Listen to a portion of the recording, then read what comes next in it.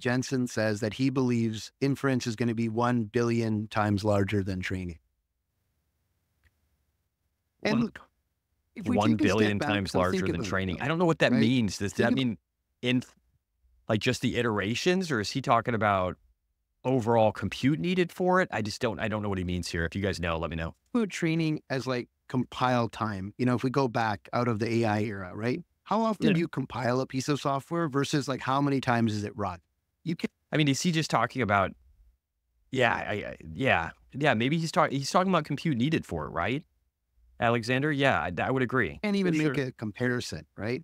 You know, Which is interesting because if that's true, then like some of the portable devices, the phones and things that we use, they're probably going to be one of the next big changes in chip infrastructure to be able to account for the inference difference. That's what I'm thinking. It'll be very interesting to see if that's how it plays out. And if that is the truth, we need to figure out who are going to be the chip makers that are going to build these phones of the future. Will it be a Qualcomm? Will it be somebody else? So I'm probably going to pay attention to Qualcomm earnings.